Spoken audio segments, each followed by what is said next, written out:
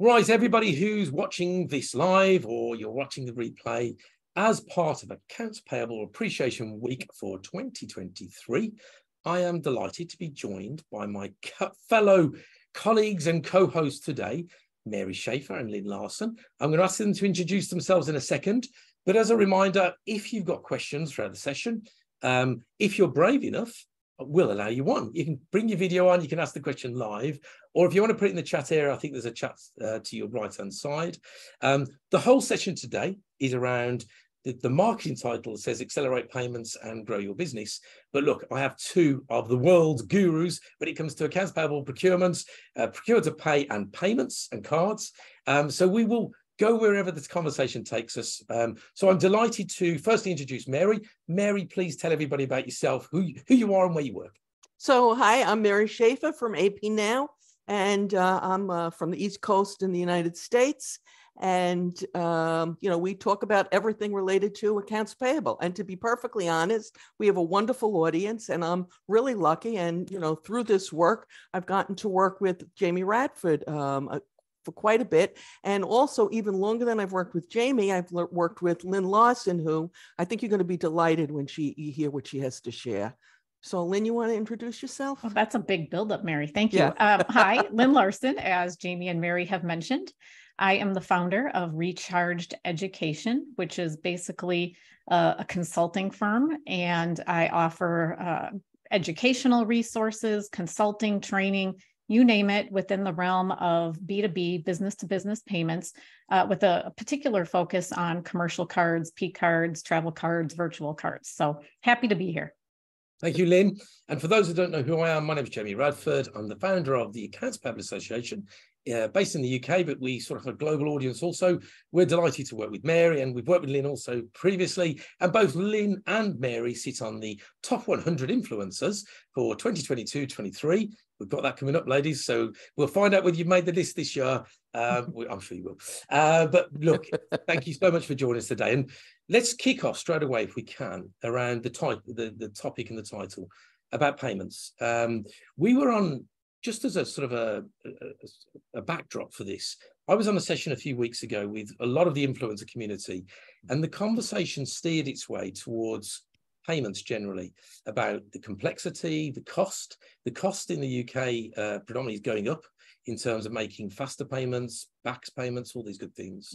And a lot of the people that were on this call actually didn't even know there was alternative methods of making payments. They assumed it was the standard ways that they'd always been heard of and sort of told about. And Mary and Lynn, in the US, is that similar? I know that you have this big no-no around checks, the manual checks, but we won't go into massive detail there. But is there an educational breakdown in terms of the types of payments that are available for the world of accounts payable?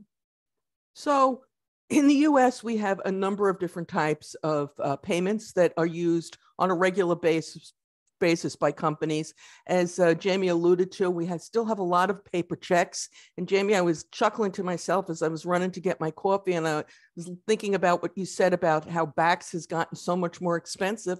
And I thought, you know what, if the UK banks aren't careful, they're going to find people going back to paper checks, because the costs that you were talking about kind of equate to what we pay for wire transfers. But as an alternative to wire transfers, we have what we call ACH, same day or next day, which are quite a lot less expensive. And of course, cards, P cards, travel cards, virtual cards.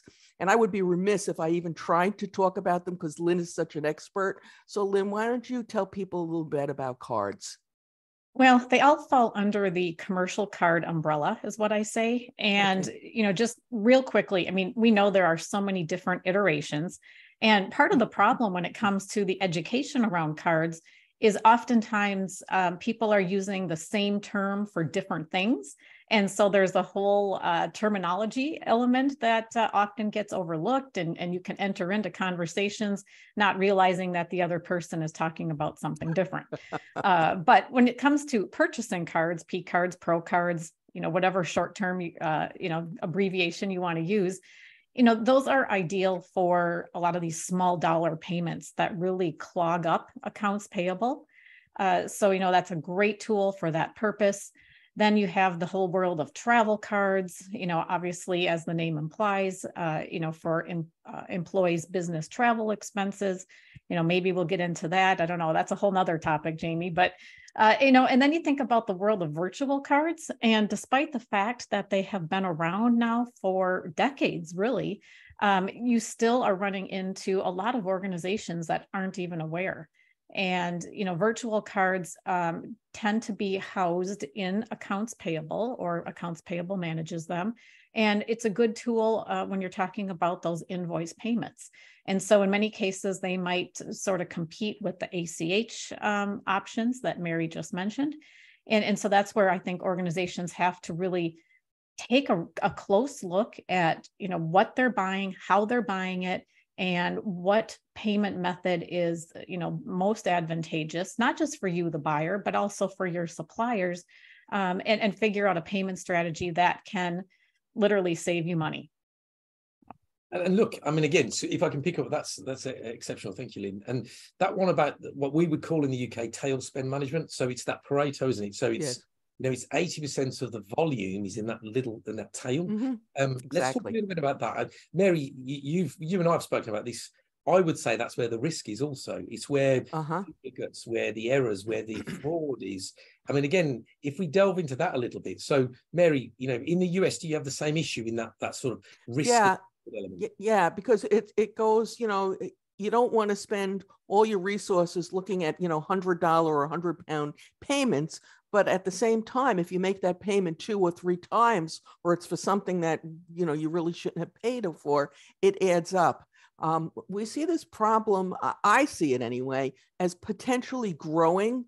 In the US, we have this huge issue right now, and I don't know if you have it in the UK, perhaps you can chime in, but because everybody is now emailing invoices, and in fact, over 70% of invoices are now emailed, we're seeing suppliers who will email it to 2 or 3 different people within the organization. And so even though accounts payable is told, set up this one email address for invoices, there's many, many copies of it. And when you have this increase in the number of invoices, first of all, it increases the work in accounts payable because it takes some time and effort to weed it out, even if you're 100% accurate. But let's face it, nobody's 100% accurate. And so sometimes they tend to get paid more than once. And so I can see the problem of duplicate invoices leading to more duplicate payments, especially on that low dollar amount, because let's face it, how much time are you going to spend looking at $100 or a $200 invoice? And the crooks are going to take advantage of this. Lynn, do you see some of that going on?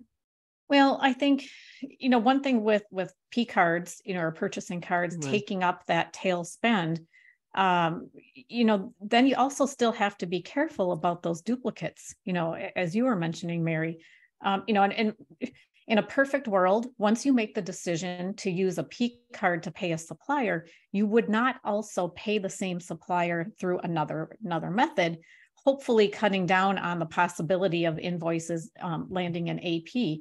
But that it's not a perfect world. And, there certainly are situations where you've designated a P card for everything under a certain dollar amount. But then inevitably you get an expense with that same supplier that's quite substantial, and the organization might want to pay it another way, although P cards can be used for any dollar amount as long as the supplier will take it. But you just have to be very careful at how you set up your systems and the controls in place for catching duplicates. I'll leave it at that, without getting too deep. And maybe Jamie, you can chime in if you're seeing that struggle over there with, the division of payments and duplicates.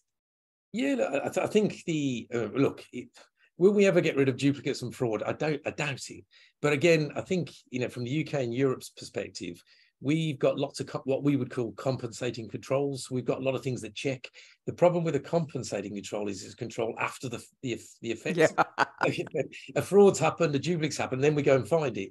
We need to focus more on the front end, the upfront controls. Upfront controls. And I think, Lynn, what you were saying around using P cards to sort of manage that tail spend absolutely helps you to then focus your time, like Mary said, on the greater value invoices, the more challenging suppliers and the relationships. And what I would suggest is that, again, in the UK, P cards have been around for a while, so are virtual cards, but definitely in the UK and Europe, they're not really used to the greatest effect. You know, things like we were talking just before we went live about rebates, supplier rebates.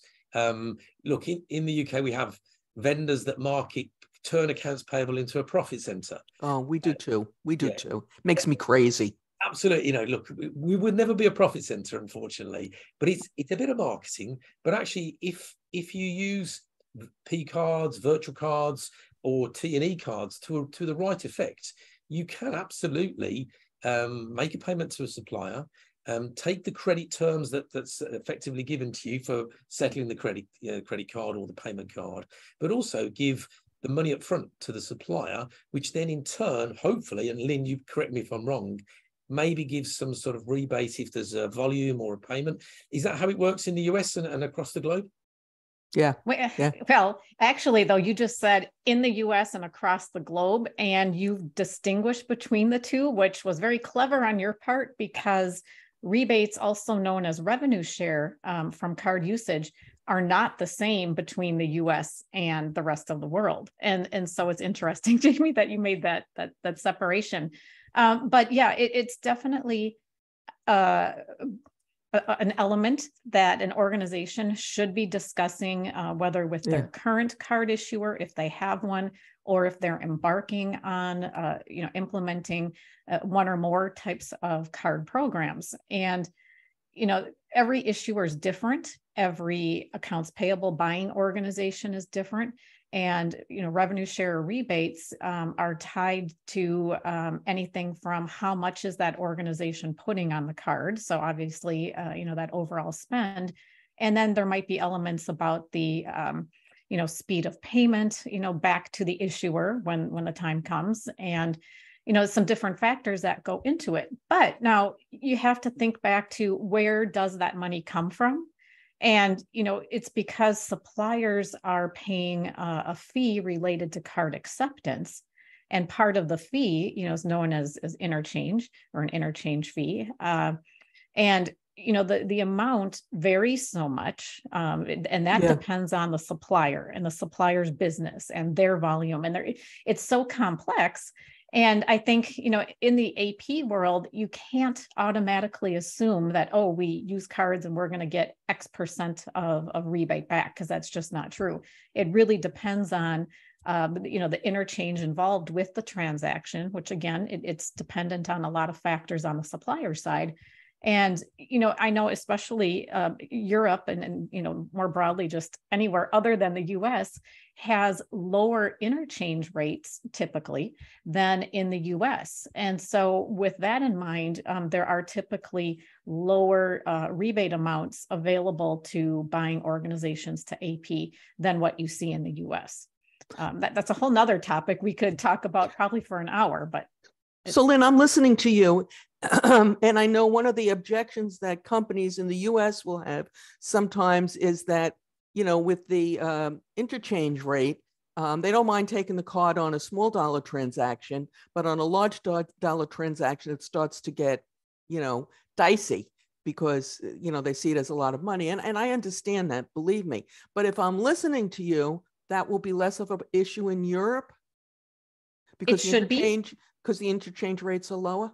Right. It should be. And I have to just, kind of put an asterisk on everything I say as well. It depends. And what are we looking at? In my opinion. Well, there you go. But, even in the United States, I mean, the issuers and those on the provider side of the world, when we're talking about cards, I mean, they've tried to make it more cost effective to suppliers for those larger dollar amounts. And so there are some different programs in place that if a supplier, meets the designated criteria, which is always changing, they can have some really low rates on larger transactions, to help entice them to accept card payments for higher and higher dollar amounts.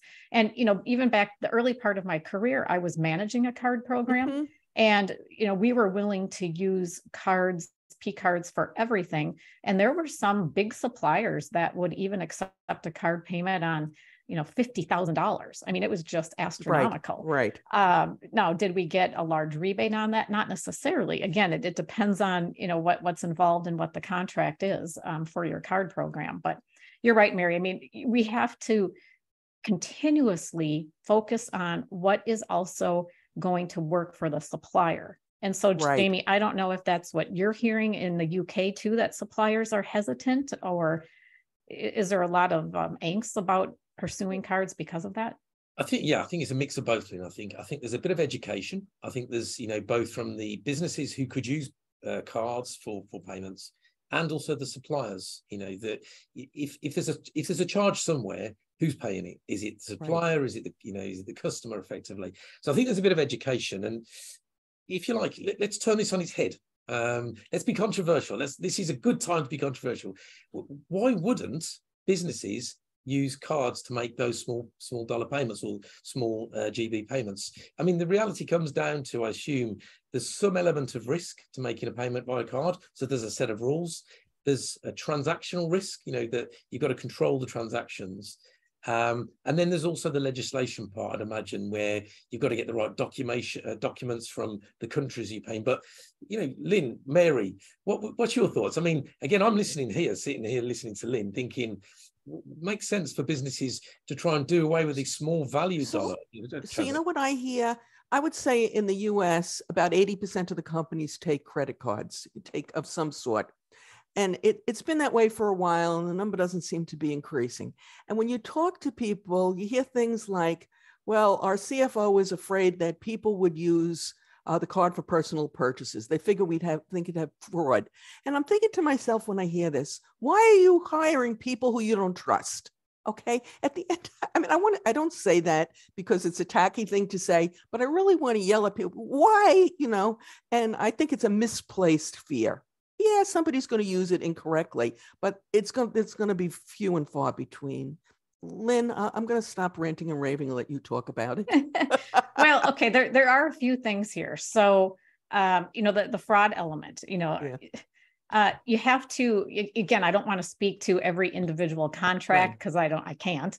But generally speaking, there are protections for the buying organization whereby, one, if it's external fraud and a cardholder looks at their statement and they see something, they have no idea what it is and whatnot. I didn't buy that. Exactly.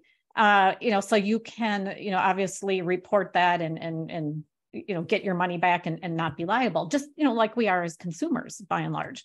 And when it comes to that internal element of potential cardholders making a personal purchase, well, that too, there are usually some protections in place or things offered by the card issuers that can protect the organizations from those employees that, according to Mary, you shouldn't have hired anyway if you didn't trust them. But, right. So there are protections there, and even when we were talking earlier about the duplicates, again, if you find that, you have paid a supplier via, say, a P card, as well as through a AP method, non-card method, you can, go back and dispute that card transaction, dispute that duplicate, and hopefully then, get your money back. So there are so many protections, at that level. But I do think, from my understanding, beyond the US, beyond North America, there are maybe some steps that European, UK organizations could be taking to further improve the foundational elements of a P card program. It's like kind of really stepping back and saying, do we have all the different controls in place? Do we have clear policies and procedures? Have we identified the roles, the responsibilities? Are we willing to hold people accountable? Do we have an auditing element, that can help catch anything perhaps that is not correct? And there are so many different factors that go into just a strong card program. If you build it correctly, and you can make adjustments even after, you've really gotten going with cards. But if you build it correctly, I mean, you shouldn't have the tons of problems that some organizations envision. So Do you think it's more imaginary than actual? Like, do they fear something that's worse than actually would happen? Well, and that comes into it too, because if you read industry articles out there, at least in the US, there are so many articles about P-card fraud. And by and large, they are saying it's coming from public sector organizations, like at a government or higher education institution. And that's not because they're worse than the private sector, but they're the ones that land in the news because of their public sector status. And freedom of information. We have something called Freedom of Information Act over here. Right. And so, I agree with you. Yeah, it does play with controllers' minds or CFOs' minds. And you just still, again, if you go through and have a well-built program with internal controls, you're far minimizing the risk. But I will say, and I don't even know, Jamie, if you want to go here, but one of the biggest challenge, at least over in the UK or in Europe in general, is the VAT challenges. Oh. And I don't want to talk about that. I'm not. So I don't feel qualified. But let's throw it back. Let's throw it back to him. Okay. But you asked why wouldn't they use P cards? That's a challenge they have to overcome. So. But I think, Lynn, you're right. Absolutely. I mean, in the UK, tax, VAT. That is, I consider it as a challenge, but it's one that can be overcome. And I think that organizations that just don't do things because of a challenge, obviously are the right type of organization. So yes, VAT in the UK, although it's not very complex, it's not like in the States where you have masses of legislation, masses of tax issues. We have one standard usually, but it is a blocker. But if we turn this on its head again, so this is part of Accounts Payable Appreciation Week. So thank you, everybody, for tuning in live. And thank you for the people watching this on replay. Again, look, the whole thing this week is about celebrating accounts payable, procure to pay folk. Lynn, you wrote a blog that both myself and Mary have looked, commented on. You're constantly promoting best practice, and so is Mary, clearly.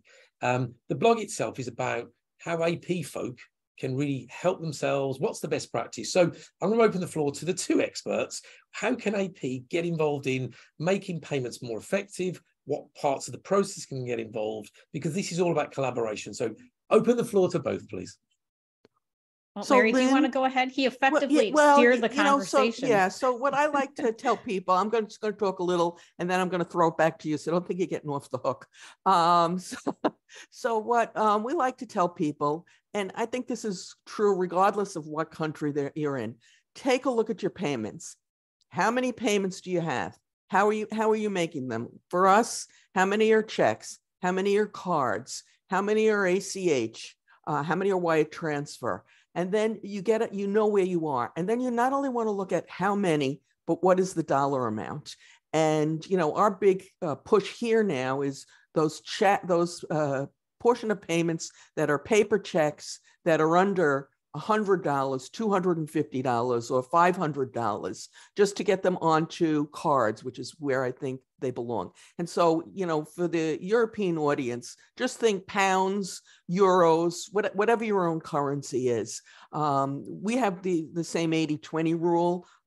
It might even be, even worse than that. And then decide how you want them to go. Lynn, I know you've got a lot of suggestions on how to get how accounts payable specifically can get involved in the card process. And maybe this would be a good time, if you don't mind, to share that. No, of course, it's a great topic. And Jamie, you were indicating that you have a live event coming up where you want to discuss accounts payable and procurement, working more closely together.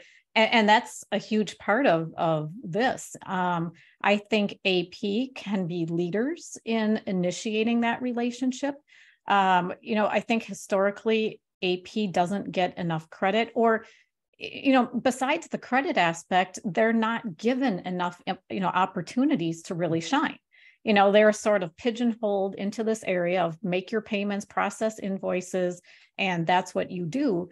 But I think even if not given an outright invitation or opportunity, that AP can step up to say, hey, I have done an analysis of our payments, as Mary just suggested, and I see that we've got this clear, separation between, what we consider low value or high value, and initiate a discussion around how can we make things more efficient. because, on the other side of the table with procurement, I mean, sometimes they get stuck rubber stamping purchase, purchase requests, requisitions, making purchase orders for things they know nothing about, and they're just stamping things and moving them along. So it's about both sides realizing that they can add far more value to an organization if you can take care of some of the tail spend, or most of the tail spend. But as Mary said, start at lower dollar amounts and just keep working your way up until you hit a point where you feel like you've got a good separation.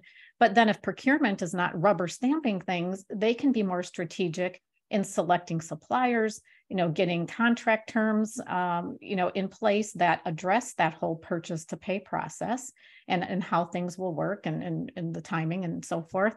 And accounts payable can work on, what are the metrics? How much are we spending? Are we meeting internal goals related to days payable outstanding, or, kind of extending the float or the working capital?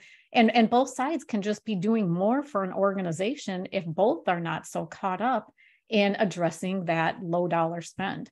And so I think AP can just take the lead and say, let's do this and bring people together. So Lynn, can I throw back something at you that we seem to have stopped talking about in the United States, but I think is a great way to entice, to get other departments to either increase what they're doing on cards or to entice them to get a program in the first place. So I want to go back to the rebate.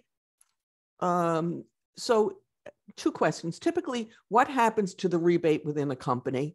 And number 2, could accounts payable or procurement share that? Like, could accounts payable and AP and procurement share that as a way to get everybody excited about using cards?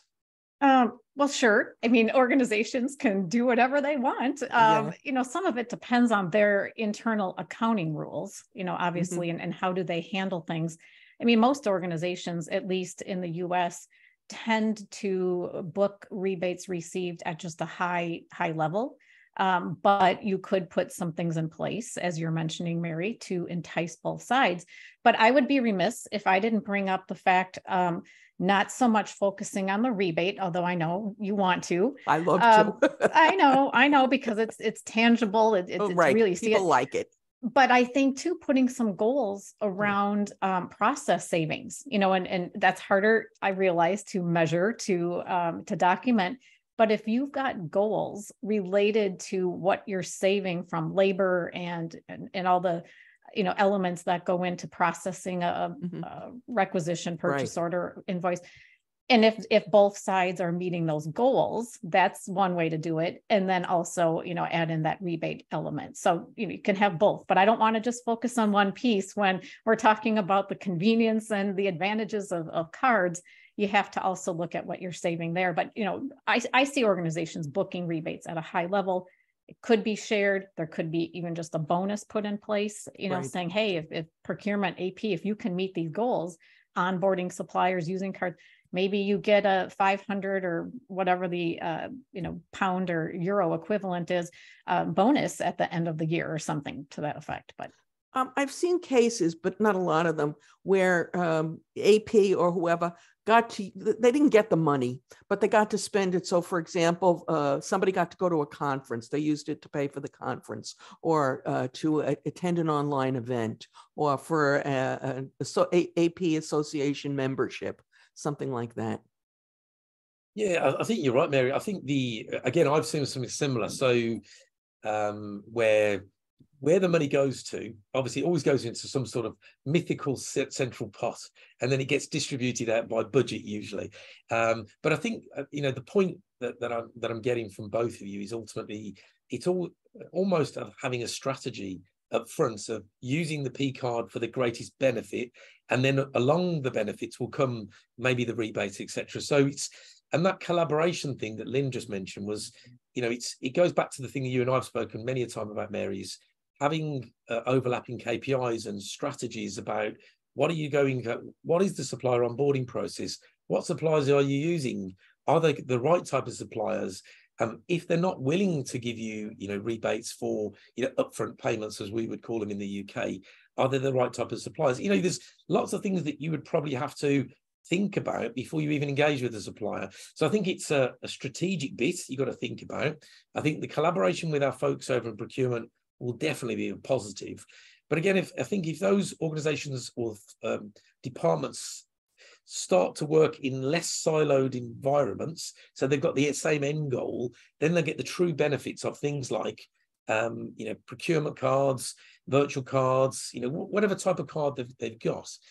Because again, if they're just using cards because they just want rid of the noise and the low value stuff, and they don't really value all the things that come with it, the reduction in fraud and the visibility and the lack of, the improvement in the processes, you've got to go in it the right way. And I think that's what I'm hearing. And from a UK standpoint and a Europe point of view, I go back to my earlier point. I think it's an educational thing. I really do. I think if we were to educate both businesses, suppliers, internal, external teams on the real benefits, I think there'll be more uptake. And again, I think the issue that we have in the UK, and I think Mary mentioned this, was, I think there's a reluctance because they like the old way of doing things. Definitely in the US, it's the checks, the manual bits of paper. We've got away from that, but I think it comes down to a little bit of trust as well. And let's be honest, after the last 3 years of being trapped away in different environments, I think the trust should be there a little bit better now where people are training their teams. You must see that, Mary. Yeah. It's funny you mentioned that. I was just thinking about whether I want to do a post on this.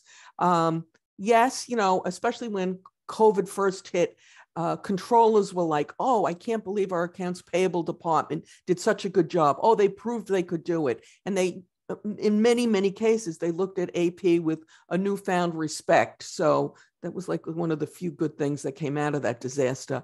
But then I look at the headlines now and I still see like some of these CEOs saying, I want everybody back in the office, and kind of implying that they don't trust their people. And I think that's kind of sad. Do you agree?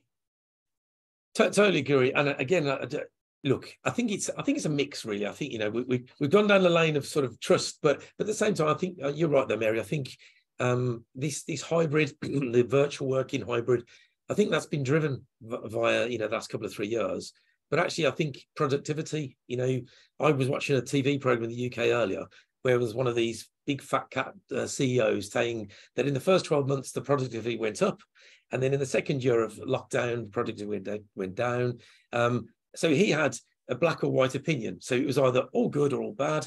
And that hybrid work, I think, is a mix where people like different working environments. And again, it's the topic today is obviously all about accelerating payments, making payments easier, not the word faster, because we don't like the word faster on the basis that drives fraud or errors. But again, I think, where we as a community, accounts payable procure to pay community, we should be focusing our time on all the value add stuff. So if we can make our payments more productive and more efficient using things like where Lynn comes in really in the cards area, why wouldn't we? And it goes back to my point, being, going back to that thing about let's be rebels and say, why wouldn't you use this rather than should you use it? So Lynn, Mary, look, we're going to wrap things up in a few minutes. So Lynn, any final words before we wrap up today? I mean, again, it's been amazing, by the way, but Lynn, just on the whole world of payments and virtuals, any other final words for today? Well, I think the bottom line is for AP to truly identify where they are struggling the most, where they are expending the most energy for the least amount of value, and then prioritizing those things.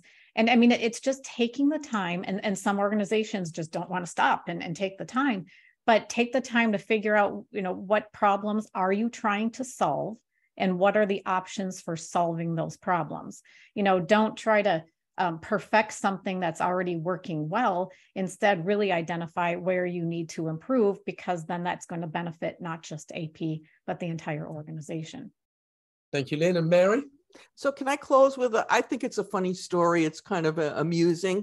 So I was listening to a credit person talk. This was a few years ago when cards were just coming in a big way.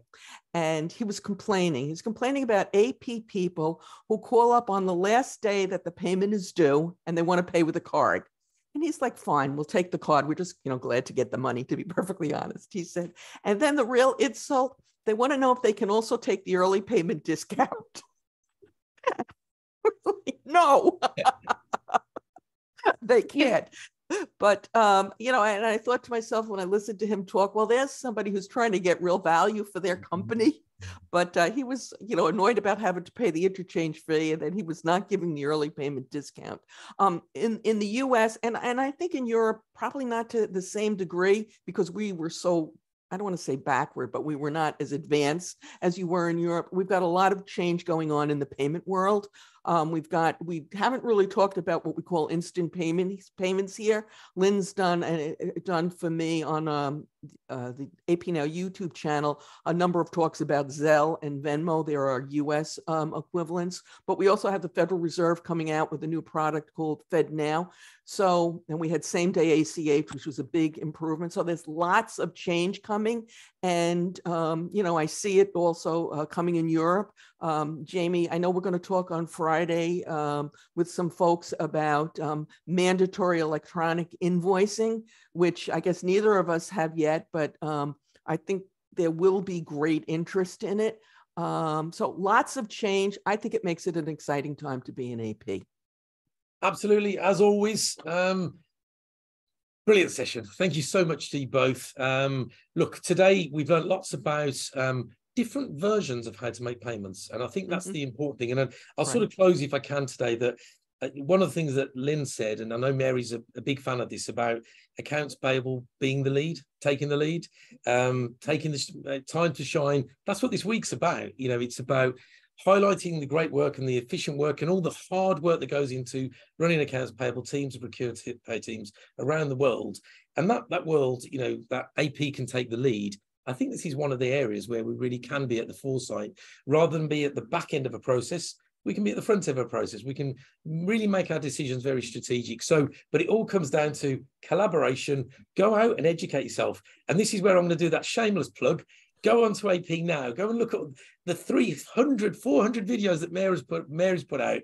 She has one of the most superb YouTube channels that you can ever go to. And Lynn, tell us all about your business before we close today. Where can Lynn they go? has a blog on her website that you can read everything you ever wanted to know about cards. Well, I make a lot of education online on my website. A lot of education is free and open to the public. So I just encourage people to check that out. And obviously, if you have a, you know, specific business need, that's where, you know, we can work together, you know, on a more consulting level. But I offer lots of education. It's absolutely what I am passionate about, because Jamie, that's exactly what you know, are trying to encourage people to do. You know, get educated, see what you can do to improve what you're doing internally, and then just take that, you know, spotlight and put it on you and say, look what I can do if given the chance. Absolutely. Thank you both, ladies, for today. It's been phenomenal. We've got sessions planned throughout the week, so please look out for those. Once again, thank you for the wonderful Mary, wonderful Lynn. We'll end it there. Thank you, everybody, for watching us live. I've seen lots of people come and go, and everybody's watching the replay. Give us a thumbs up. Go in and comment. And I know Mary's going to replay this on your YouTube channel, Mary. So again, watch the video again, make your comments. But most importantly, as it's AP week, get involved in the community. Right. And congratulations to everybody in the AP community, because you're the hero. Thank you all, and I'll speak to you again soon.